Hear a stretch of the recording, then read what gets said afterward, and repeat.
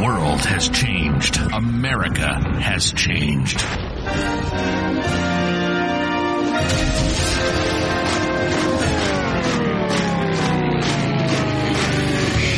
If something were to happen tomorrow, how self-sufficient would you be? Could you grow your own food? Could you sustain your own livestock? Could you survive? This is the WeGrowOurs Show with Nick and Don. Nick and Don talk about everything from politics to planting. They cover techniques, methods, and tips on how to not only survive, but thrive. Visit the website at WeGrowOurs.com. Lock and load. This is the WeGrowOurs Show.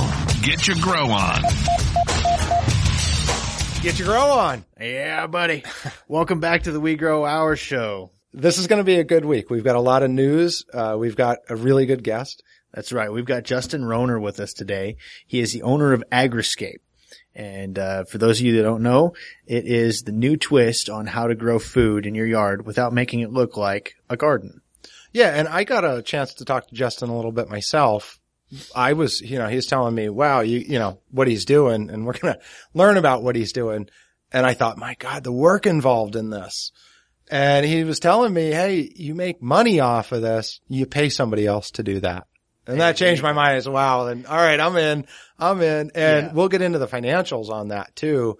I want to ask Justin about, he'll talk to us about what he's producing per square foot and some of the stuff that he's doing to do this to really integrate your home and your lifestyle into agriscaping. Yeah, you talk about the added work. I really don't think that there's that much added work. Just because you have to garden anyways, you have to trim your trees, you have to mow your grass, you have to do all these things. Hell, you might as well eat it too. Yeah, eat it and sell it. There you go. So, yeah. What else do we got in store today? We got the plug of the week we'll be doing. Oh, yeah. I know what that is this time too. We actually pre-planned this a little bit. Yeah, wow. yeah. Amazing. On the spot. Yeah. Look who's getting organized. It was Nick's turn. I'm always organized. Shut up, Don. Yeah. Well, we also have some really exciting news for listeners, and we're hoping to welcome a few more listeners here with APN Radio. We've been, we're going to do a weekly show on prepperbroadcasting.com. Still be able to hear us on iTunes and Stitcher, all the normal places at the WeGrowOurs website, but we're going to be, joining the ranks of some pretty dang good podcasters out there. I'm excited. Dr. Bones and Nurse Amy, and there's some really good gardening links on the website. Go to prepperbroadcasting.com, take a look at it. You've got animal husbandry, you've got communication, what to do in disasters, food storage, gardening, medical and health, news, politics, alternative power, which I know, Nick, we're going to be doing some shows on. So light stuff on fire. They do live chats a lot of times too. A lot of their shows are live. Ours is going to be recorded, and I don't know the exact date that we're going to be on, but we're really excited. So everybody that's listening, go check out APN Radio, prepperbroadcasting.com.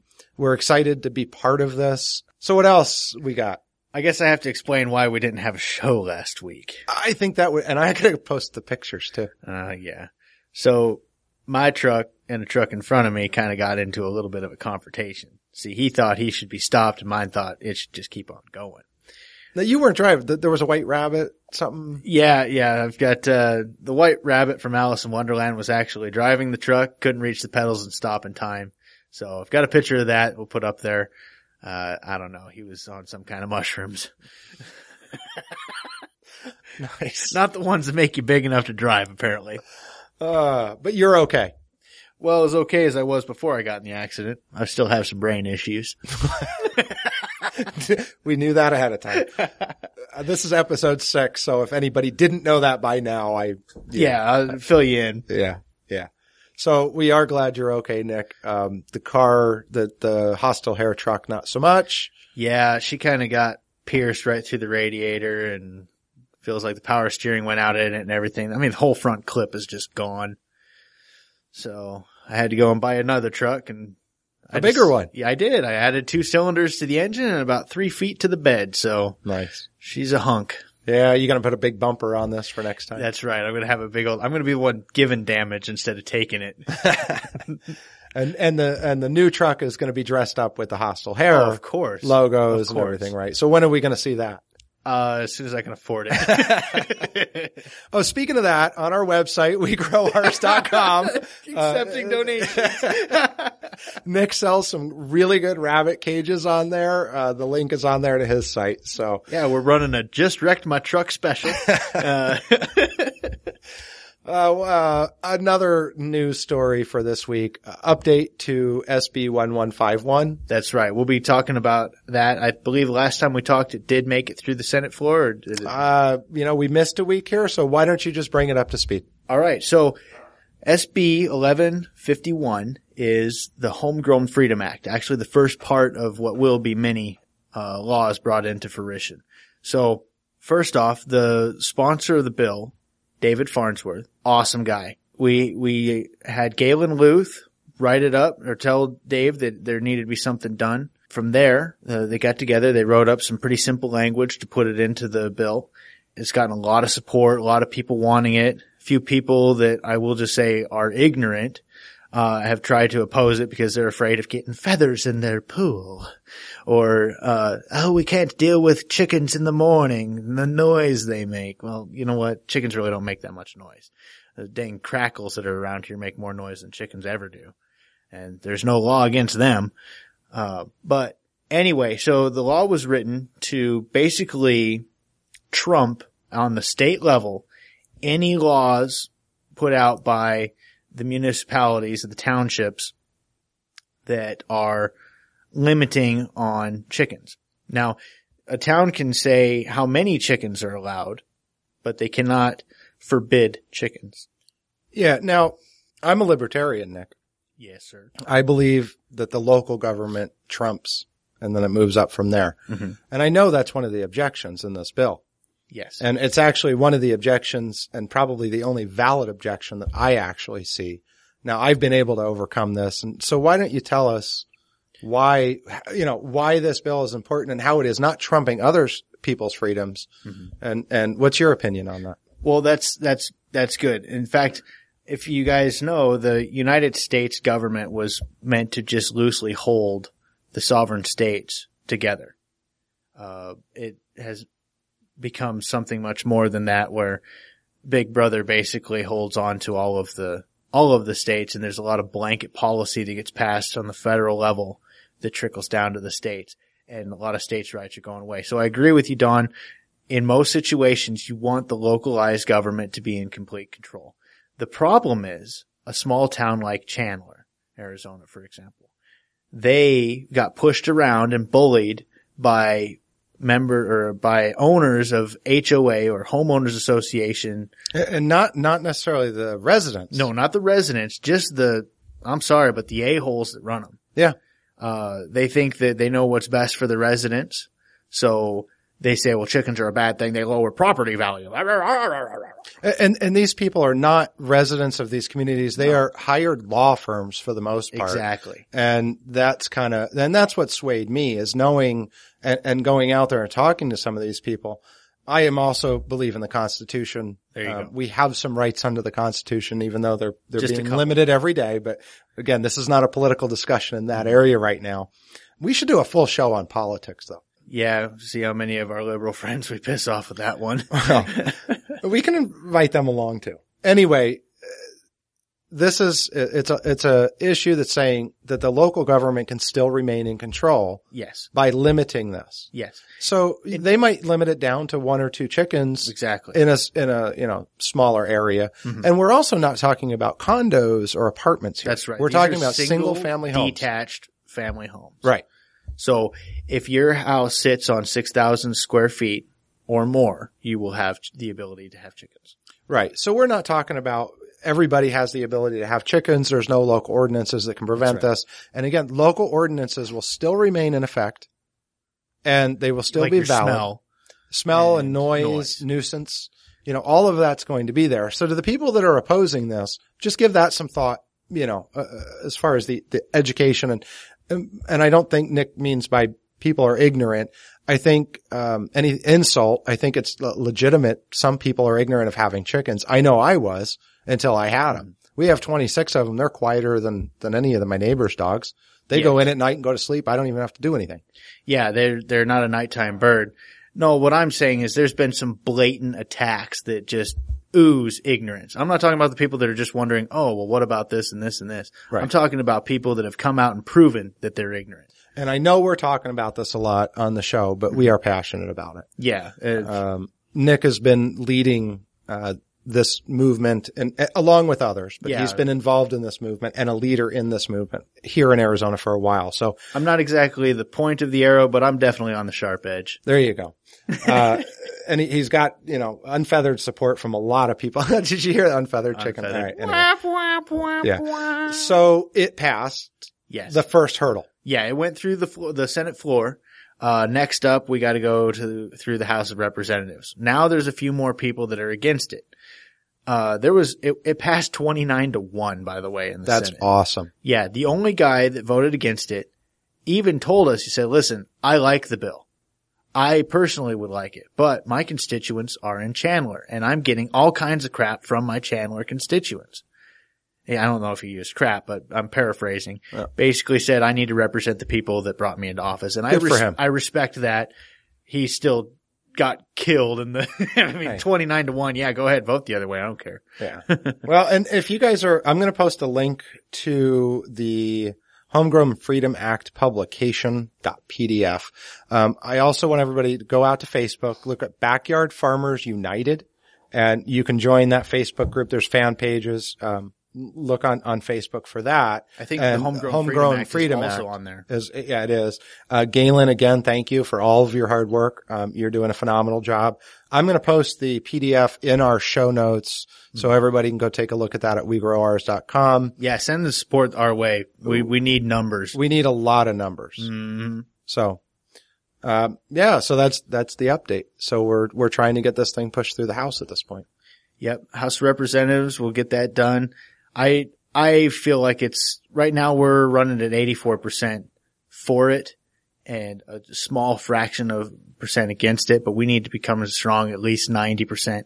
That means all you folks that have something to do, that have a free minute. There you go. If you got a free minute, brain fart, get on the website, click on the petition and let them know that you are for this to pass. Yeah, there's a couple of websites listed on there that you can go on and you can go out and vote. You can comment on other websites that are running articles, things like that. And remember, for some of them, you need to be an Arizona voter, an Arizona resident. If you're not in Arizona, we have a lot of listeners in California. We have a lot of listeners across the country.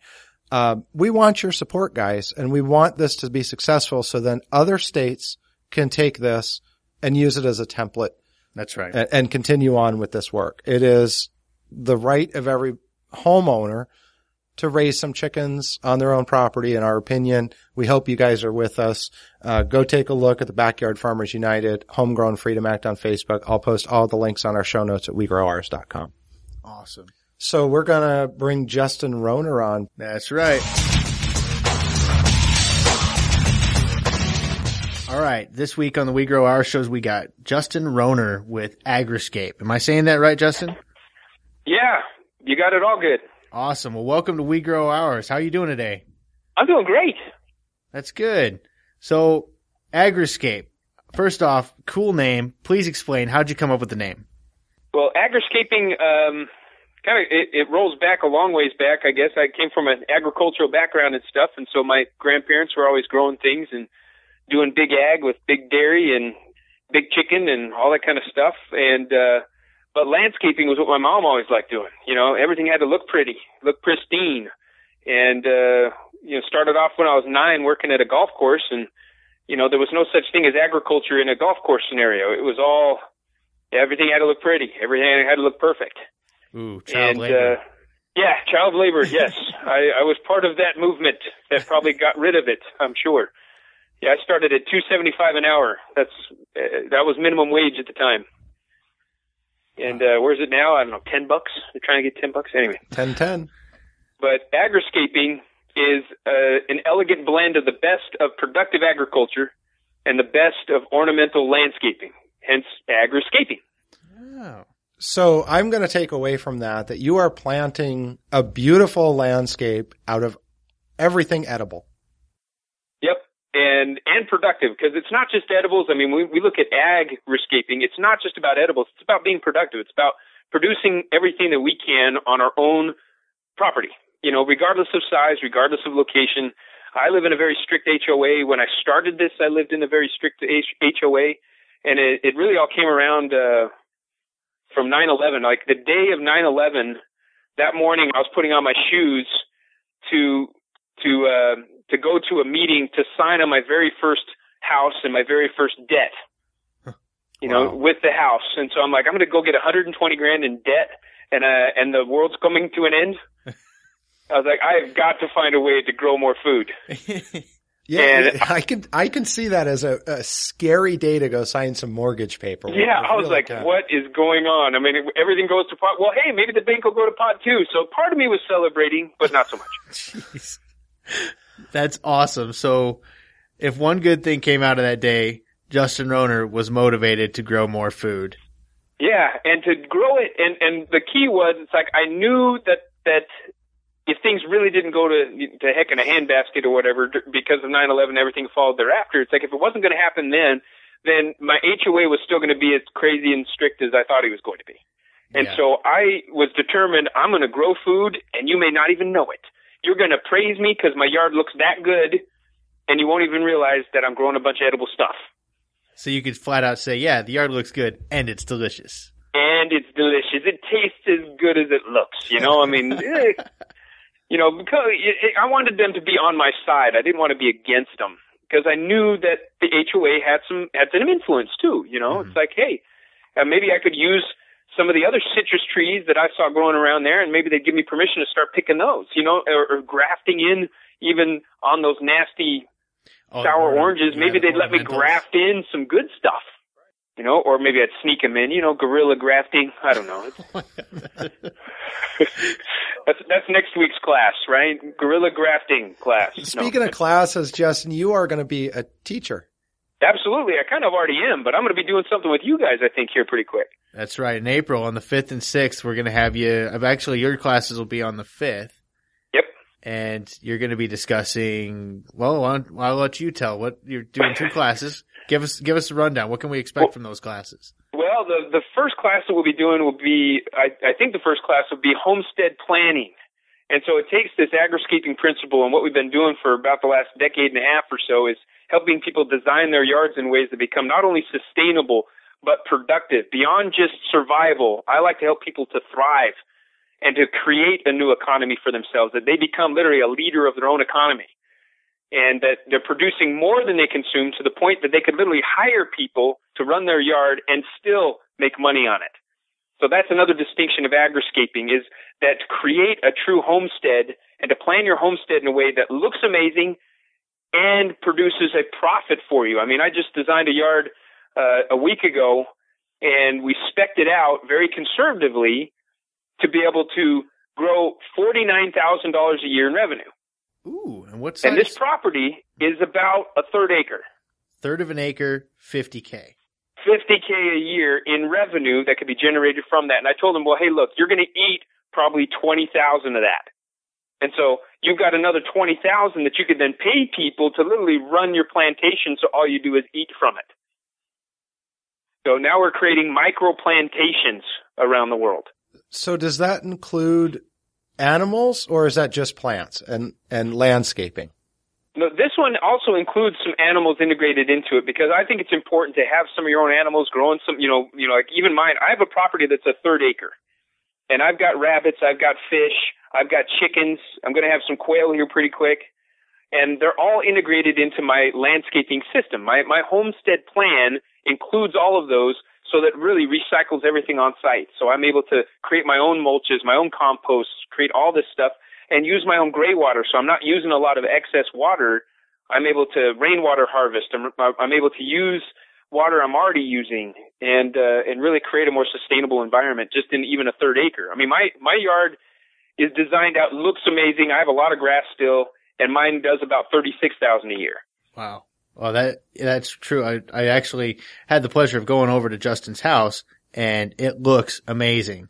And it was pretty cool standing in the front yard, and I can't remember if this were the exact words, but he looked right at me. He says, "You're standing on my salad." Like, quit being in awe and watch where you're stepping, right? Exactly. So here's another question. Now, a few of us know what permaculture is, and how would you describe what you're doing? We'll do like a small Venn diagram, if you will, of permaculture versus agriscaping. So I would say permaculture is a great foundation for anybody who wants to do agriscaping. And we're working on a certification course. We've been doing it with actually the state and a few other organizations with certifications for agriscapers. And we're already training some agriscapers right now. But one of the things that we allow them to do is that we actually want them to go to a permaculture course so they can learn some of the fundamentals of how to grow food and how to be sustainable. And then they come to an agriscaping class and we teach them how to make it look amazing and still be absolutely productive. And then integrate it into the local food economy. So I think beyond permaculture for me is about survival. It's about growing food, creating these food forests, and I love it. I mean, the principles are right on. And then we now integrate it and we become a little more intentional with design to the point of making it look amazing, very easy to manage, and municipalities love us. They love us, so I'm not going to have to waste any time fighting with my municipality on whether I'm able to grow food in my front yard.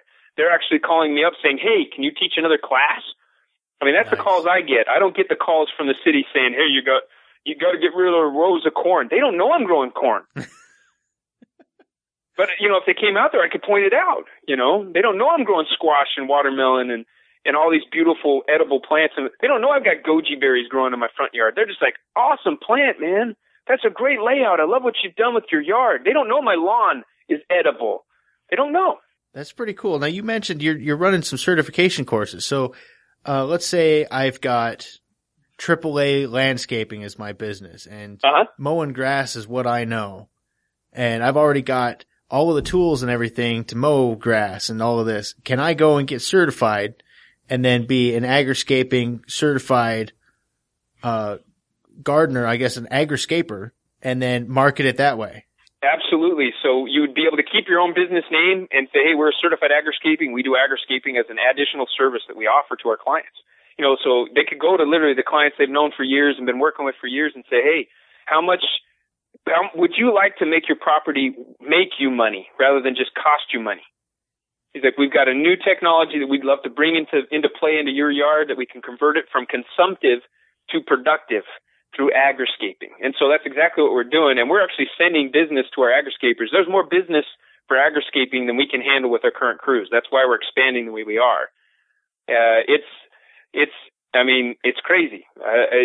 It's literally, we were kind of joking about it the other day in a business meeting. It's like, this is like the 100-year leap in agriculture that everyone's been waiting for, where we can integrate currently used resources in the awesome farmland that's now been overtaken by houses and development and all that stuff and reconverted to farmland again. Yeah. But do it in a more organized way that decreases the amount of waste and decreases the amount of travel that food has to go. I mean, it's 1,500 miles. 1,500 miles is the average distance that food travels for Arizona market. Now, that's really interesting too, because the Arizona market is desert.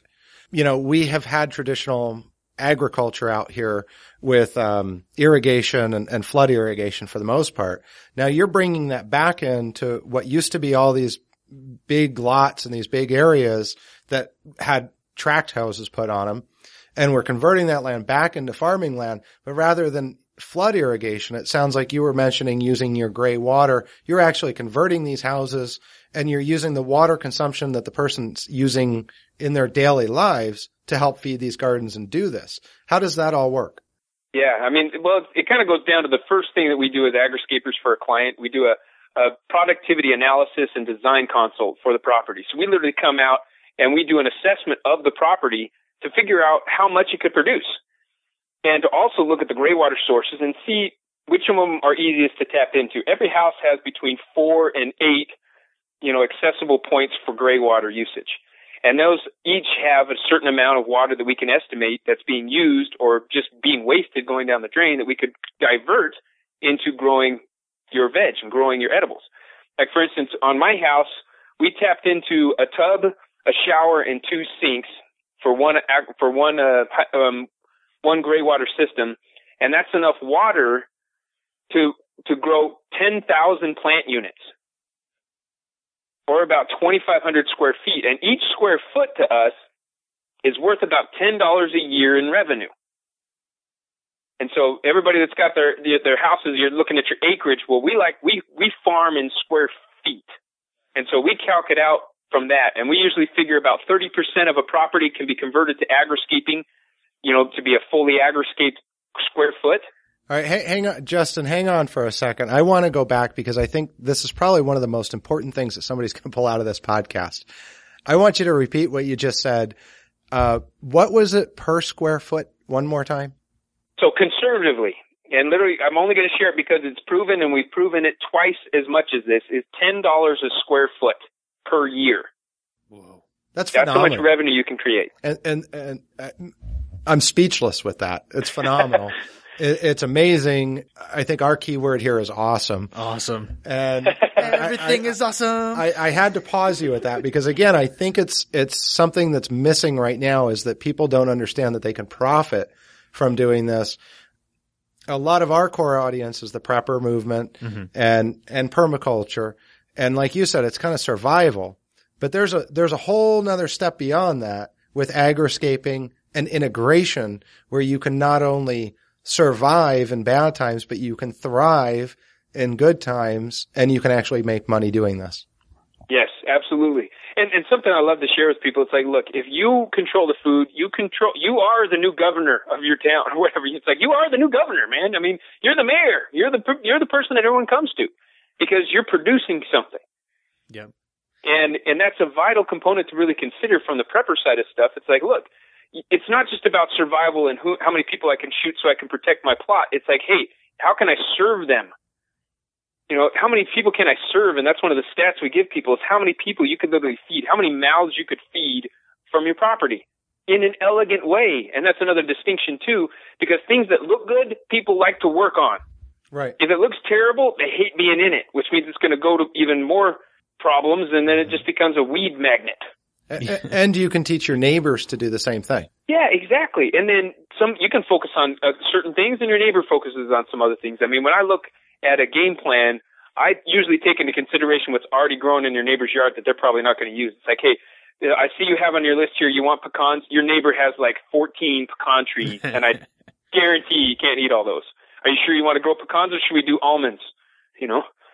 It's like, let's do something else. Let's be cooperative with our neighborhood and grow things in a way that creates a community that doesn't step on everybody's toes, because I mean, it's easy to do. No, I like your way of thinking there. The synergy of it's one reason why you got to be nice to your neighbors, because eventually you're going to need more than maybe a cup of sugar.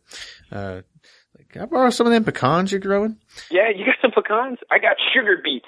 I got sugar beets. So here's a question for you. You've got all of this fantastic food growing on your lot. Do you have a devoted area that you raise food just for the animals that you're raising? I mean, I heard you have chickens, rabbits, and fish. Do you have plants there that are designated to those animals? Well, what I have on a 1/3 acre, and usually when we get down to a 1/2 acre or smaller, then we start looking at fodder growing systems that would be more internal, like basically some fodder growing that you can do in layers. And stack them so you can easily grow sprouts, and you can grow wheatgrass, you can grow barley grass, you can do that in flats. Okay. And you can literally layer them inside your garage or something like that. But for the most part, on these smaller properties, we literally integrate the fodder within of what we're growing. So for instance, if I'm growing a bunch of broccoli, I know that broccoli is really good for a few of my animals. And when we prep and clean the broccoli, we're usually not eating the broccoli stalks, and we're not eating the broccoli greens. We're just eating the broccoli florets. And so all that becomes now fodder for my chickens. Yeah, and great stuff for the chickens. Goats love broccoli, by the way. Oh, you I hit believe that it. on the head because those goats go insane for broccoli. Exactly. And some of the, like, mammoth greens, like mammoth beet greens, the sugar beet. The sugar beet greens aren't as powerful for us, but that's amazing goat feed. That's like awesome goat feed. So we just integrate it into the landscape for the most part, but then we'll have a couple sections. It's like I said, indoors we'll kind of do more of a hydroponic or an aquaponic system to then grow fodder like crazy just in a fodder growing system. But then bigger yards, like, we got a 3.5 acre one that we designed a few months ago that's being installed right now. We sectioned off their areas of we basically set up their paddocks for their goats so that they literally can just keep rotating it from one section to the next and have it keep regrowing and alternating the paddock that they send them into, and effectively be able to feed all of their animals just by how we manage and how we set up their design for all their paddocks, so they can just send them into one area and close off another part, let that grow, and they'll work that and grow it all up, and then they just rotate them across. So these grazers are getting their good alternating diet right there in play. There's not a lot of work involved in that. It's just seed and water, That's pretty cool. I went over to a guy's house this morning that has a rabbit tractor. Yeah. He doesn't mow his yard. He just moves the tractor 4 feet a day, and the rabbits just munch it down to the perfect height and then on to the next little deal. But in Wisconsin, where my dad has a beef farm, he does that same thing. It's pasture rotation. He doesn't have all the animals on all the pastures at the same time.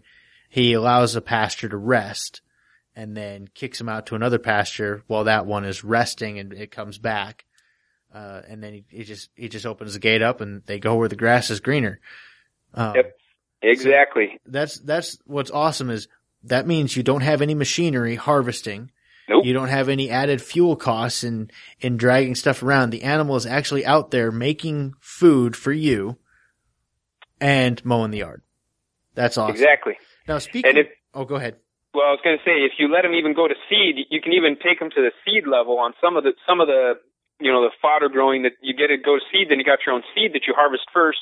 So you walk into that paddock and you harvest the seed, and then let the goats in or let the animals into that section. And you got your seed for the next rotation. It's pretty slick. Now, you mentioned that you've got chickens there, and you also mentioned that you're in a strict HOA. Yeah. Let me tell you real quick. When my wife and I bought a house in an HOA, the first thing we thought was, let's get some chickens. That'll be great. We didn't look at the CC&Rs. We didn't ask our neighbors. We just bought 10 chickens and turned them loose in the backyard. Not knowing that their wings were not clipped. So, 3 months into our new house, we got to meet all the neighbors while we collected our chickens. And, needless to say, there were some phone calls made and things didn't turn out so well for the Kleins and their chicken endeavor. So, please give us a few hints as how to raise chickens in an HOA without making your neighbors upset. Well, and I'll preface it with this. So I've never had a negative call on my chickens. I've had as many as 25 roosters and 170 chickens on my property, all at one time. This is on your third of an acre? This is on my third of an acre, and I've never gotten a call. That's a lot of chickens. Oh my God. That's a lot of chickens. And truth be known, we were raising most of them just from chicks up into about 2 months, and then we were selling them. And one of the things when I first started doing chickens in our backyard in this HOA environment is I came out one morning and I heard this crazy squawk, and I'm like, what the heck was that? And I go over, I find my neighbor, 2 doors down, so it was that far away I could still hear this.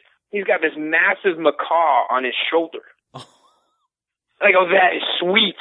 I was like, hey, does that thing lay eggs? And he's like, yeah, like once every 3 years. No, anyway, it's just like not like a chicken. I was like, well, I guess I can't really raise that. But then I started thinking, I'm like, wait a minute. It's like, if he's allowed to have macaws, people allowed to have cockatoos, all that kind of stuff. He's like, I think I'm looking for the wrong kind of bird. So I started looking up a different term, which is where the originating term of where chickens came from. They were all ornamental. They were all jungle fowl. And so we called them ornamental jungle fowl. And so we started aligning our chickens in a way that we're coming from the angle of these are tropical birds. These are pets. And so I started focusing on breeds that matched the message of what the HOA would allow. And so I started off with chickens that were more like the Sultans or the Millefleur Duclays, these Frenchies with feathered feet, and I'm focusing on chickens that still lay an egg a day. They'll lay an egg a day for 5 days and pause for a day. So we still got a pretty good productive chicken. It's a little bit smaller egg, but nothing smaller than your normal medium egg. But what I've got is a smaller bird, smaller poop, smaller noise. And what I learned from one of our early clients that lives in Ahwatukee, he's a psychologist, and he actually did a study and proved that you could teach chickens how to play ping pong. Oh, dear. Now, when I learned that, I was like, no, really? You taught him to play ping pong? And he told me how he did it. And I was like, wait a minute. Well, if you can teach him to play ping pong, we could probably teach him to be quiet. We can probably teach him to lay eggs in the right spot. We could probably teach him not to eat their eggs. I just started thinking of all the things we could teach him not to do that everyone hates about chickens. Oh, so man. we started designing chicken paddocks with that in mind, chicken psychology. And so it changed the way we did the chicken coop thing. It changed the way we did our feeding schedules. It changed the way we trained them. And now all of a sudden we have trained chickens. And so if they get noisy, I'll know why. And a lot of times I can even tell by the sound of the chickens that the chickens are making, what the problem is, whether it's a cat or I just flat out missed giving them water. The water thing is run dry. And so there's all these little tricks, which I think goes into why you probably brought me in to teach the whole chicken thing at this upcoming conference. Part of the reason, when I was at your house, I couldn't hear them. I couldn't smell them. I didn't know they were there until you said, oh, and over here is our compost pile, a.k.a. the chicken pen. And I'm like, wait, what? I look in there and sure enough, there's a bunch of chickens and they're just quiet looking at me. I couldn't believe it. So that's definitely why you're on the roster. And, hopefully we didn't give away all of the teaching methods. So where can people sign up for it? Where can people sign up for the class? Actually, do you have the button up on your site yet? Or do they? I don't know, but what's the website? Is it just a button so they can go to iagriscape.com and I'll put a button on there? Is there a website that you guys have that has the button on it? Yeah, we have homesteadconference.com. Mm-hmm. You can link to it from the WeGrowOurs.com website and find out all the information. It's under events. Again, homesteadconference.com. We'll have to work with you on getting you the button for your site as well. Yes, so. I thought that Tiffany had already sent that over to you, the marketer on this one. And while we're on that, Justin, you have, I'm sure you've got a lot of people out there saying, wow, this guy's amazing. What is he talking about? How do I get a hold of him? So how do we get a hold of you? How do we get your information out there? And, what areas do you service? I know you also are looking for other landscapers. So if there's landscapers out there listening, even if they're not in Arizona, do you work with that? How do they get a hold of you?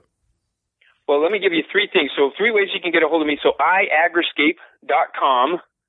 You can go to iagriscape.com, and that's iagriscape.com, iagriscape.com.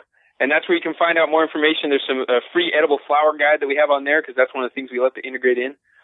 A second way. Edible flowers. It's fun. I mean, at the farmers markets, we actually have been selling out of our edible flowers about every week. Oh, wow. It's really fun. It's a fun thing to throw in a salad. I mean, you'll get people taking pictures of salads, even those that only love meat. They're just like, dude, you got flowers in your salad. Is that okay? Are you all right eating that? See, I'm one that usually says, the waitress come out, would you like a soup or a salad? I'm like, salad is what food eats. But I think I'd try it if it had flowers in it. I don't know. Yeah. I mean, you try a good nasturtium, man. I mean, if you think you're a man, let's see you eat a nasturtium. Let's see if you can handle a spice of a nasturtium. I can't even pronounce a nasturtium.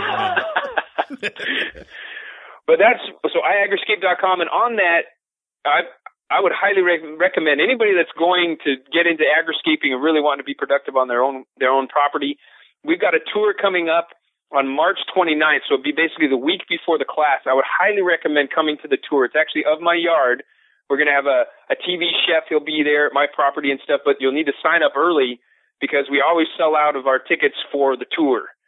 And it's right there on the left-hand side. It says Edible Garden Tour, and you can click on that. And you can actually sign up right there to be able to come to the tour and really see what we've been doing in this little space, with a big attitude. I'm registering now.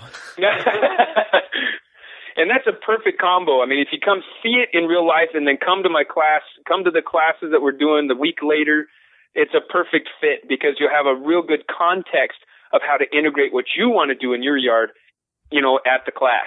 It's perfect because if you're just coming to the class, I'm going to show a lot of pictures. I'm going to show a lot of really cool stuff, but being there and seeing it and feeling it and touching it and all that kind of stuff, being able to see it all actively happening, a profitable yard, and to see how good it can look, that's a totally different experience. Yeah, and I will say firsthand, that was, I won't quite say breathtaking, but I was in awe the whole time. It was breathtaking. I'll go ahead and give it to you. It was good. Well, did I even take you down into the subterranean garden under the trampoline? You did. Yeah, I got to go in there, and it was, I can't remember what time of year it was, but it was hot outside, and it was like 82 degrees underneath the trampoline. Yeah, so that was cool. And that's another beautiful component of, homestead planning, in smaller spaces. It's important to know what your microclimates are, which is something that we teach. We can grow things here in Arizona that no other farmer would dare grow here in Arizona because you have microclimates hidden in pockets around your entire yard. Full sun is not the only place you can grow. Absolutely not. It's probably the worst place to grow. It's not the worst. It's what we would call a B-level zone. We've got A through F zones, and in every zone you can grow stuff in. Oh man, I'm looking forward to this class. This is going to be awesome. I got to tell you, I haven't looked at your website here until now, and it is phenomenal. You've got a lot of information here for people to go take a look at. Absolutely. And our Facebook page, that's another thing. You can go to Agriscaping, so Facebook.com/Agriscaping, and you'll see part of the community that's growing. I mean, just from last year, we went from nobody to 18,000 people, and we haven't advertised it at all. This is probably the first time it's even been on an airwave anywhere that we even have a Facebook page. We don't even promote it on our website. Nice. So it's an interesting thing that's happening. And the Facebook page, it's talking about where people are doing things like agriscaping around the country, around the world. We've got 36 different countries being served through that Facebook page. And we've got, a lot of recipes, all straight from your garden kind of recipes. We're collaborating with people a lot through that. Good place to go. Justin, I love the fact that you are actually integrating aquaponics into this as well. So that's one of my passions, as you know. And I mean, that fits right in with all this. So it's really cool. Yeah, and you haven't even seen my aquaponics yet. You haven't seen the one in my kitchen. No. That it looks good enough to be in my kitchen. Yeah, we've got some really, I don't know, Nick, you saw the pictures of the new aquaponics systems coming out? Yes. I got to show you those because you're going to absolutely love those. We've got some new ones coming out designed for the patio and the kitchen. I want to see yours, and I want to show you the other ones. And then I know you're doing it in your garage because we just got you a system for that. Right. But you're doing it outside too. Well, and that's another interesting component. We've integrated them into people's ponds in their backyards. We've integrated aquaponics into their full landscape system, their whole agriscape. Right. I mean, where we've got tilapia growing in a pond, and then at the base of that pond we have a sump pump. So all that fish poop is basically pumping in through their new valved watering system. So their automatic watering system is literally pumping out from their pond, and then their pond is refilled using gray water sources. That's a question that I wanted to ask earlier when we were talking about the gray water. There's some pretty nasty stuff that's available on the market to clean your conventional cleaners. What kind of changes do you have to make in order to not kill your plants and poison yourself with the stuff that you're cleaning your sinks and your well, not your toilets, that's not great. That's black water, but and even the shampoos that you're using. I mean, what? Well, and there's a lot of just common sense involved. I mean, any aquaponic system or any gray water system, any gray water system needs to have a three-way valve or some type of way to valve it so that you can have it just go back to the sewer or go out to your growing beds. Okay. And so that's one of the key components. And that is the biggest change is the cleaners. It's not so much the shampoos and the soaps that you use. A lot of the things that are bad for your plants and bad for food have been outlawed. But the common sense side of it is like, hey, don't be washing your kids' hair and using your gray water system and washing your kids' hair or whatever with a soap that's neon green or any neon color and that bubbles last for about 10 minutes. None of that stuff is going to be useful to you. There's Oasis soaps that are out there that are they're vegetable glycerin based, very good for your skin, very good for you as a person, and very good for the environment and great for gray water systems. Actually beneficial. And you're only hooking up, I want to go back to that too. You're only hooking up a few sinks or maybe a tub, things like that. So you can be conscious of what sinks you're using or what bathroom you're using if you have to use any harsh chemicals. So correct. It's not too bad of a change, I would think. No, it's really not much of a change. I mean, the other things you look for is you don't want any cobalt-based salts or any metal-based salts. And so that's something to look on the back of your ingredient bottles, is looking for metal-based salts. Those are the things that you don't want going down the drain and going out and things, because you've already got enough salts in your soil if you live in Arizona. You don't need to add any more metallic salts, and those are the things that are going to be bad for you. The borons, the chloramines, some of these other things, that's the bad stuff. And then certainly on the side of the easiest source for gray water, like the most effective, the most cost-effective source for gray water is if you have an RO system, a reverse osmosis system. Yeah. For every gallon of water that produces for you to drink, nice clean water, it throws 10 gallons down the drain. That's for every gallon, 10 gallons down the drain. Oh. Yeah. And that is pressurized water. It's pressurized water, and it's already on a 1/4-inch line, which means you can add a 1/4-inch drip line right to that. And if you're like my family, we can water 560 square feet of growing beds off of our RO system just because of the water we normally drink in the day from that RO system. That's amazing. That's amazing that we're in a desert, everybody's drinking RO water, and we're complaining about the drought. And there goes 10 gallons of good water down the drain just because we need clear water. Yeah.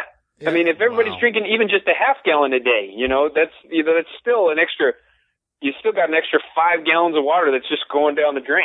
Automatically pressurized, could automatically be going to these beds. It's like, it's crazy. And it's so easy to tap into. I mean, if you got a 1/4-inch drill or a half-inch drill, and you just drill it through your wall and then feed that line outside your house rather than just have it go into the sewer in your under your sink, because everyone has that. It's a little pick line that goes right into your sewer. Right. Just remove it out of that, plug that up, and put it outside, and then attach some 1/4-inch drip lines to it. Put it right in your beds. Love that. You'll be amazed what you'll grow. So we're going to wrap up this pretty quick, but with all of this said, and I know the $10 a square foot, I'm still sitting on that, but what would a typical 1/3 acre, what would the budget be? And can we do this over time? Is this something that you can do slowly and kind of build up to, or is this something you kind of need to do all at once? What are you looking at for a budget to get this started and transform your yard into this phenomenal system that you're doing? Well, when we look at a budget for it, I like to look at it as, okay, I should be putting in $10 per square foot. And just kind of look at that as a kind of a budget. But I can phase that in over time, absolutely. I mean, we've got clients, we do a Fab 5. We need one more Fab 5 family. We've got one more spot available for the entire year that we work with for the entire year to convert their property from consumptive to productive and profitable.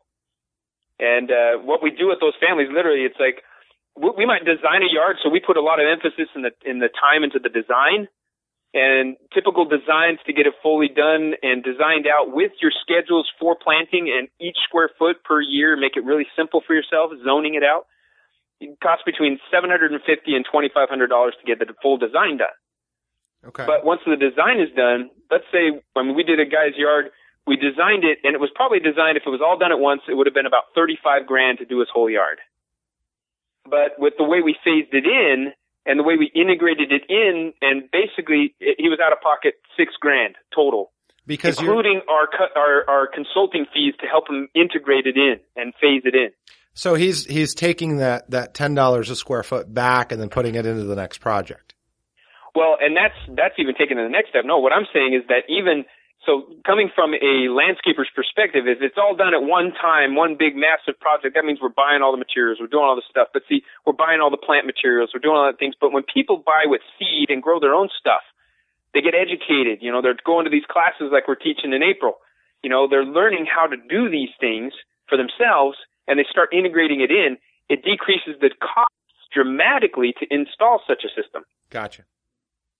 And same with, you get more creative in your sourcing. I mean, one man's junk is another man's treasure, right? Oh, Absolutely. yeah. Absolutely. Yeah, I got a the trash wheelbarrow treasure. the other day sitting on the side of the road. Exactly. So, well, Justin, I appreciate your time. I know we're going to have you back on the show.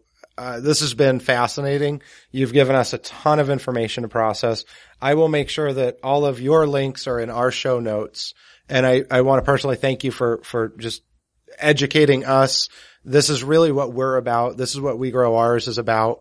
And, you fit right into this. So thank you for coming on and teaching us and our listeners. Thanks for having me on. All right. Well, thanks again, Justin. Appreciate you coming on to the show today. Look forward to hearing you at the class. Yeah. April 5th and 6th. 5th and 6th, homesteadconference.com. That's right. Justin will be teaching the first day. So again, thanks, Justin. All right. So this week we are going to recognize another local business started up by an entrepreneur, a fellow fat man, Brady Bogan. He is co-host on the morning show, The Morning Sickness with John Holmberg. That's on 98 Really? KUP. That's how okay. Yeah. This guy, it's funny because a few months ago, I called in. They do this thing called the Fireside Chats where, they make the claim that they say, well, you guys are pissed off that we never answer the phone. Well, Friday morning is your day. You can call in. You can talk about whatever you want. We just ask that you don't waste our time. So I called in and posed as the know-nothing redneck and said, I'm just sick of GMOs and all the crap they're feeding us at the stores. And the guy says, okay, yeah. And, well, I think we need to eat more rabbits. Okay, hold on. And he put me on with him. And for 12 minutes and 30 seconds flat, they tore me apart. For eating rabbits? For eating rabbits and for being, overly, into the non-GMO stuff. And it was actually awesome. I really appreciated them. I say any publicity is good publicity, but Brady Bogan was actually really nice about what he was saying because I think he had eaten rabbit. And anyway, bottom line, he started up, a barbecue sauce a few years ago. And it took off, and then everybody said, hey, you ought to open up a barbecue place. And he did. It's in Chandler. It's called Porkopolis. And Don, do you have the website over there? I do. I have the website. It's a nice menu of barbecue. Oh, I've been there, and it's delish. I have to go there. It's porkopolisbbqaz.com. Porkopolis, just like, I can't spell and I spelled it, so. Yeah. bbqaz.com. Yeah, and I think I typed it into Google Maps, and before I finished spelling it, it actually popped up. So Yeah. It's popular enough. Yeah, it's pretty popular. You can find it. It looks like they're on Twitter. They're on Facebook. So that's going to be the random plug of the week. Yeah, that's our random plug of the week is Brady Bogan's Porkopolis in Chandler. If you're in the area, stop in there. I believe it was brisket and some pulled pork, and it blows every other barbecue shop in town out of the water. I'm a barbecue fanatic, so I really need to go in there and try this place. It's a little far for me, but if it's that good, it's going to be worth the drive. Yeah. So it looks like it's in the Santan Gateway Center next to the Sam's Club. Yep. Arizona Ave. It's pretty much right on Arizona Ave and the 202, just south of the 202 a little ways. So Porkopolis is our random plug of the week. Porkopolis. All right. So what else we got in store? We had Justin Roner on. We talked about SB 1151, Senator Farnsworth. He's doing some other good things. He's got another bill that he's sponsored in Arizona. All right. All you Arizonians, I forget where you can vote for Senator Farnsworth, what area you have to be in. But I will tell you this. He is coming up for re-election, and the guy that's running against him totally badmouthed the Homegrown Freedom Act. He's like, oh, we need to be worried about jobs and education. And I agree. Jobs and education are very important. But the way that he went about it, it sounded very juvenile and very broad and general. He didn't really have a plan of attack. He just started attacking Senator Farnsworth. He said the chickens and there was a sewer bill that was pushed through by Senator Farnsworth. Both of them great reasons to take a bill to the Senate. Well, just recently there is another bill that Senator Farnsworth is bringing up, And that is, what is it called? You know, I'm not going to answer that. It's an NSA related bill. Yes. I'm still looking here on the internet for it. I'll get the links out to it. Farnsworth, though, I'm just looking at some of his information. He's online. It looks like he's Republican District 16 for anybody out here that's voters. District 16, Arizona. Yeah. An interesting guy. I mean, you know. He's a good dude. I've been to a few meetings where he was, I guess you could say he's presiding. I don't know. He was not in charge of it, but he was there present getting the info from the people and seeing what we wanted. And, that's where Senate Bill 1151 came up. And, we got it through the Senate. We got to go through the House of Representatives next. But, he also has one on the docket that basically reins in the powers of the NSA. It's a direct protection on the state level of corrupt and illegal wiretapping and monitoring of innocent civilians. So it's basically putting the microscope back on Big Brother. So it's part of the Arizona NDAA. All my libertarian friends out there, you're very familiar with the NDAA. I don't even know what that means. National Defense Authorization Act. There's some bad things about it, but it looks like Judy Burgess introduced SB 1291 that would ban the state of Arizona from enforcing, I'm going to go through all this, but sections of the National Defense Authorization Act. So it's kind of an anti-NDAA, NDAA nullification bill. So I'll put some more information on that. It was drafted by the Arizona 10th Amendment Center against the National Defense Authorization Act. So I know my libertarian friends out there are probably familiar with this, but it's worth looking into in Arizona, in my opinion, and learning a little bit more on this. So yeah, we'll kind of keep an eye on this one. Definitely. Well, this will be a hot topic for weeks to come. Basically, I heard the argument the other day, and it just ruffled my feathers. Somebody said, well, if you're not doing anything wrong, what do you have to worry about? And a Fourth Amendment violation would be a good start to worry about. Yeah, the fact that our Constitution is being sent through the shredder, that is one thing that I don't like. They can just do whatever they want, and nobody should have that kind of power. Right.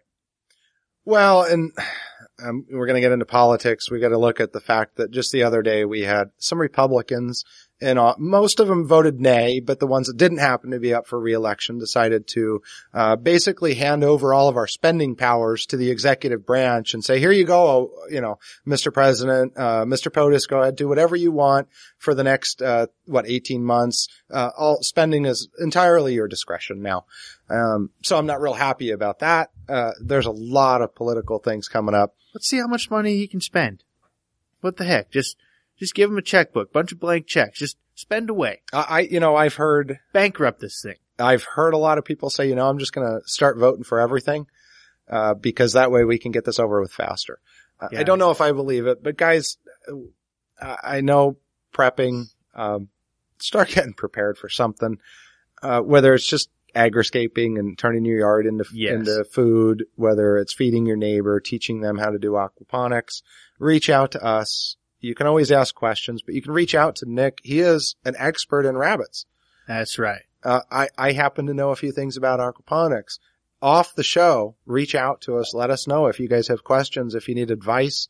We're happy to help everybody out. We want to educate our community, not just here in Arizona. I have a personal goal. A goal of mine is called reach and teach. I want to reach as many people as I can and teach them everything that I can, which is why we try to have people like Justin on. Mm-hmm. We talk about the next few weeks, and politics aside, we're excited about the podcast. Oh yeah. We're making some headway here. We're going to be getting on with, what was the name of the? APN Radio, APN. Which is, prepperbroadcasting.com. Remember, go check them out. There's a lot of really good, talent on there. Education is the key, guys. Mm-hmm. And you've got to put politics aside and talk to people about educating themselves, not just on the political stuff, but on food. We've talked about this on previous shows. We can all come together with this whole GMO thing. That's right. And I know there are some good that comes out of GMO. Oh yeah. There really is. Mm-hmm. But I want to know what it is, and I don't want it in my food. I'm tired of things being late. I had a really good video online the other day about natural. Have you seen that? Did you see that? I didn't. Oh, they, showing, anybody can stamp it natural. It's natural, don't fall for this crap. It naturally lights on fire when you throw it in water. Yeah, don't fall for this. It's ridiculous. Snake venom is natural. So, check out APN Radio. There's a lot of other people on there. We're going to have some really good guests on. We talked on the beginning of the show. In March, we're going to have Sylvia Bernstein. If you guys know aquaponics, you probably know that name. I've worked with Sylvia quite a bit. We're a reseller of her systems here in Arizona. She's coming out with some amazing new systems for inside and outside patio, kind of small little systems. And she's going to come on and talk about some of the classes that she's doing in Colorado. Colorado now has legalized marijuana for recreational use. Now, Nick and I have a little different feelings about marijuana, which you've probably seen at the end of our show. And if you haven't, go back and listen. However, they're actually doing a class on this up there now in Colorado. That's cool. Now, just to let you know, I feel about marijuana the same way I feel about alcohol. I don't drink alcohol, but I don't care if other people do it. Just please don't run into me while you're high, when you're driving. Please don't run into me while you're drunk. Don't hurt people with the choices that you make. That's my main point. I've got some religious views on it, but I don't force my religious views on other people. I think that, there's ways to distill marijuana to get some of the qualities out of it without smoking it. And honestly, I've looked at, if I ever get into a bad situation and need to take Vicodin or any type of hydrocodone or things like that, I would look for a natural replacement, because the last time I came off of Vicodin, it felt like there was ants crawling underneath my skin. I didn't sleep for 3 days. Yuck. And I still hurt from it. So there's got to be something better than what these big companies are telling us is the only way to go. I'd rather go to a naturally occurring plant than a group of chemicals that works a certain way in my body. Amen. So yeah, that's my thought on it. I'm not going to be out there with my buddies smoking a doobie. Your buddies smoke doobies? I'd like to think on that. So there's some other things, and again, we're getting off topic, but medical marijuana, you take out that medical portion and you take out the marijuana portion, you can actually cultivate this crop with no THC, and you can make amazing things like oil out of it, plastics out of it, paper out of it, hemp, clothes, soap. I mean, there are, millions of uses. This could be a big agricultural boon for the U.S. again. In fact, I believe there's a conspiracy theory out there that the paper companies are behind the non-legalization of marijuana, because they've already got a system in place to use tree pulp instead of marijuana. And they could convert. Well, yeah, I know, but it's just like Tyson chickens, why they went after rabbits. They didn't want to have two products that they had to compete against themselves with. Right. So I agree that there's a lot of uses that in fact, funny story, in Wisconsin, marijuana grows wild, and they call it ditchweed because there's really nothing to get high on in it, but it's still marijuana. And we had a ton of just crap growing out in this field. I didn't know what it was. My sister and I, we were out there picking it and hanging it on the fence. And this was a good 10, 15 years ago. We had no idea what we were doing. And oh man, we got into so much trouble. And that's when I was told what marijuana was. It kind of stuck to me after that. Nice. That, you don't pick marijuana and hang it from the structures of the buildings and the fences, cause Dad's gonna whoop you. So, but I remember it being a very strong plant. Right. And I imagine dry, it could support a lot of weight. So hemp rope. Yeah, exactly. There's a lot of things. And in Colorado, to get back on point, I think, they're actually teaching classes. Sylvia is part of the aquaponics source. Phenomenal. Great book. If you ever get a chance, you got to pick up her book. Let me know. We sell it on our website. There you go. I'll order it for you.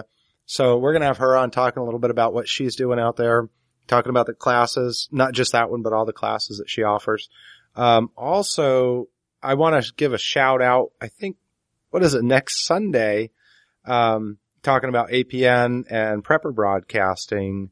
9 p.m. Eastern, we are going to be doing a little talk with the other side of Prepper's Path. And I think Nick and I are both going to go on and be guests on this show. So, go ahead and head over there on Sunday. Take a look. It's called The Other Side of Prepper's Path.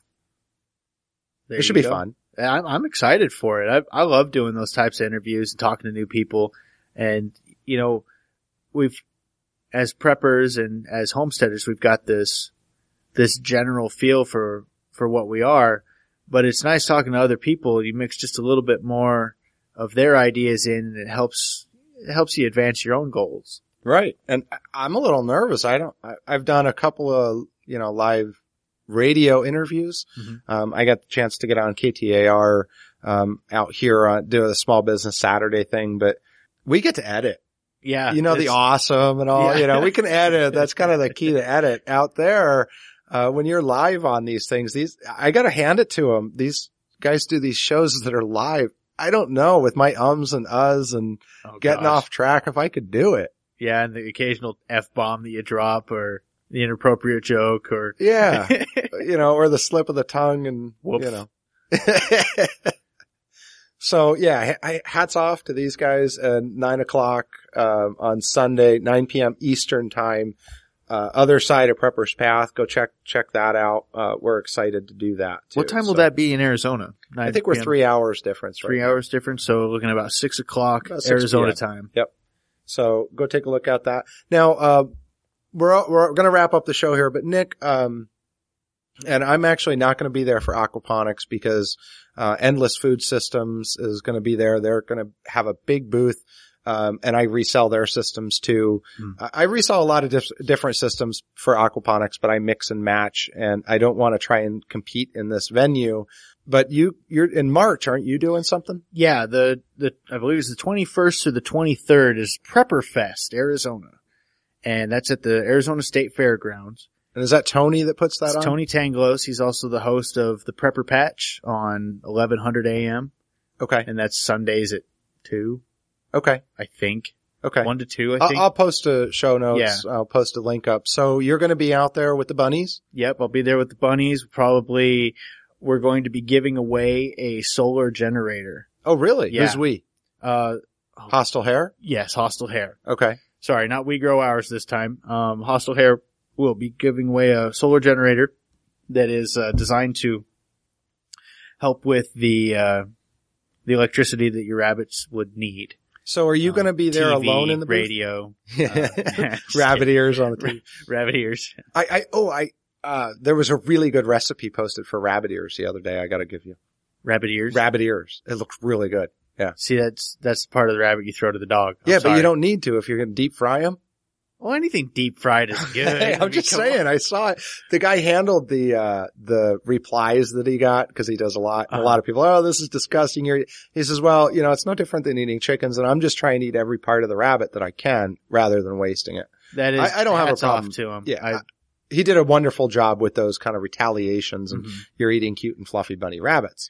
So. And y'all know how I handle that. I just rack the shotgun. I have no remorse. I mean, I raise my animals the way that I see that they need to be raised.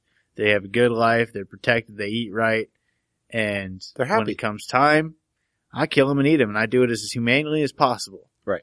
And I'm sorry, but if you think that you're not accountable for what you eat when you go and you buy it from the store, you're wrong. Absolutely. You're voting with your dollar. So you go into the store and you buy that chicken that's been sitting there for 2 weeks, that was raised in a factory farm, that was snuffed out with bubbly CO2 foam that they're now using to kill mass quantities of chicken, and then they put it in a cooler truck to take it to be defeathered. The process is just getting more and more grotesque. They're filling them with antibiotics. Oh, yeah. We've gone over this. I mean, you guys know what you're buying in the store at this point. If you're a listener of this show, you know. If you're not a listener of this show, you should be, and you should know already. Exactly. So, I believe Scott Yarish, he was a guest on our show, episode 3. Yes. He put out a post, and I love him for it. He basically proclaimed that he will no longer be buying meat from the grocery stores. Right. And boom, that's awesome for me. I think that that's great. Yeah. No, And- he's doing it from all backyard farmers. And can I plug the, Yeah. I just started a Facebook group. My wife had the idea. It's set up as closed and private right now, though. Yeah, it is right now, but it's Phoenix Backyard Farmers Swap. There's this thing called Swip Swap that my wife does. And there's a lot of different, backyard farmers, and I'm sure in your city and your town and your states. We'd recommend you do the same thing. Yeah, there's a lot of these things where you can post up and buy livestock, goats and chickens and all this. The twist that we're trying to put on this is want to trade. There you go. So maybe I trade 20 quail for a half a lamb, and I can go to another backyard farmer. They get a benefit. I get a benefit. We want to do this so we can start getting that barter system in our community together. So I suggest everybody go take a look for that. If there's not one around you, give it a shot. Start one. If you're raising rabbits, you might have enough meat. Throw an extra dough in there and see what you can do with it. Nick sells some amazing cages for that. If you haven't, hostlehair.com, go take a look at them. Get on quail. Like Scott said, they're simple to raise. We've got Justin Roner that's talking about doing this in your yard and gardening.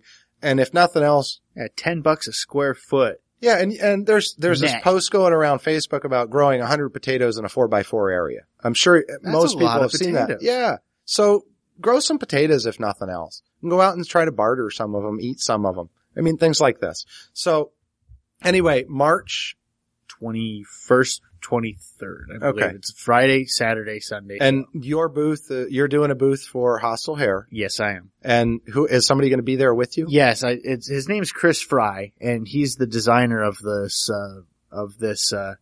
solar generator. It's a single panel generator that will charge cell phones. More useful in a grid down situation would be like a CB radio, right, or things of that sort.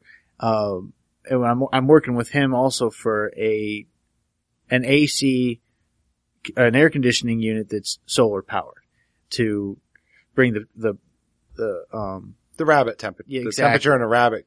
Yeah, I've got a new enclosure. product coming out called the Rabinet, like the rabbit cabinet. Love it. And it's going to have a very small AC unit on there that will have the option of being solar powered. And that's so people in Arizona in the summertime can raise rabbits and keep them comfortable. For those that don't know, you need to be around 80 degrees for rabbits to breed comfortably and effectively. Cool. So yeah, come out and meet Nick. I'm sure I'll be there a little bit. I think we'll do some We Grow Ours interviews out there if I can get away with it, and at least walk around and see what kind of guests we can get. So guys, come out and meet Nick. Hopefully I'll be there. If not, you get the pleasure of meeting him. So yeah, it's very pleasurable to meet me. Yeah, and he's giving away something. So if you're in Arizona, go see it. Stuff. If you're not in Arizona, buy a plane ticket. Come out here. Visit us. Well, April 5th and 6th, can they buy the tickets out there at the March show? We should set that up. If nothing else, there'll be an electronic way of doing that. Okay, so we'll have tickets available. Nick will make sure that we've got tickets available there. So yeah, sure. You can do that too. So thanks for joining. Do we have anything else we need to talk about? I don't know. Oh yeah, suggestions and questions. Please visit the site. Fill us in on what you want to hear. Maybe give us a little crap for what we didn't say when we should have said it. Absolutely. We need to learn. We need to know what you guys want. Constructive criticism is nice. Being a jerk to us is not so nice, but we understand. Good humor, right? Expect it back, though. Yeah, absolutely. WeGrowOurs.com/askus. WeGrowOurs.com for the website. That has the main player on it. The blog link has blogs, which Nick and I have to get better at doing.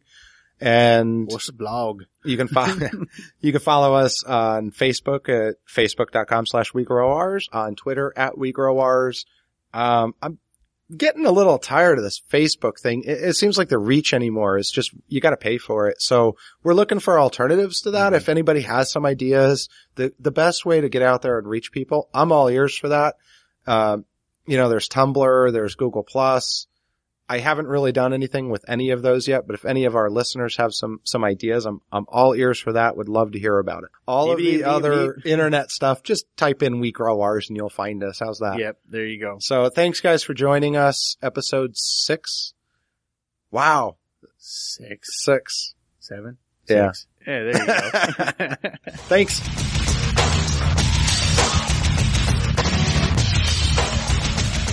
Everything is awesome. Totally spectacular.